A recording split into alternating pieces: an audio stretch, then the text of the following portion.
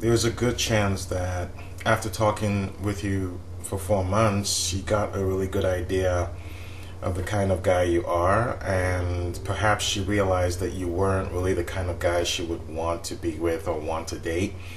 In the beginning, when she first started talking to you, at least for the first month or two, she probably thought that, oh wow, this is you're a guy that she really likes. She feels like the both of you really connect on a number of levels. But perhaps in the last few weeks or possible month, you may have even noticed perhaps her communication has been not so much. She's not been as enthusiastic to talk to you. She's probably not been talking to you as much. So you probably already noticed some signs of her falling off before she ultimately ghosted you.